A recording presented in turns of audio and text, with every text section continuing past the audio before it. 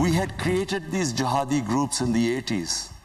We had indoctrinated them in the idea of jihad, that foreign occupation in Afghanistan, it was a religious duty to fight them. So all these groups, including Al-Qaeda, had arrived in Pakistan. Now comes 9/11, then the US invades Afghanistan.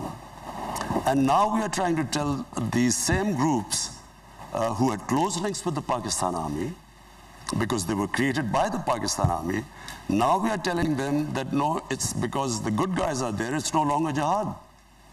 Now obviously, a lot of them turned against the Pakistan army, because Pakistan army was then trying to neutralize them. So what we went through, and I just briefly mentioned earlier, it was the worst time in our history. These groups turned against the Pakistan army and the state of Pakistan.